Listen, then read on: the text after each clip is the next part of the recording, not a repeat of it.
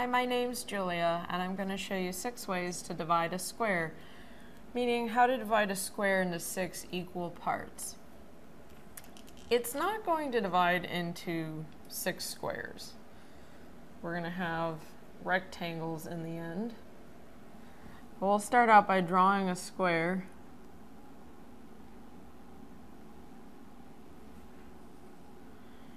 And what you want to do is divide it into thirds vertically. So right now we have 3 even parts, roughly. It's hand-drawn.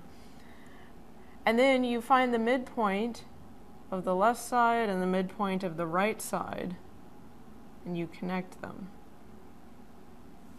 So what we have now are 1, 2, 3, 4, 5, 6 different parts. They're equal size. They each have a width of 1/3 of the side of the square, and they have a length of 1/2 of the side of the square. So that's how you divide the square into 6 equal parts. My name's Julia. Thank you.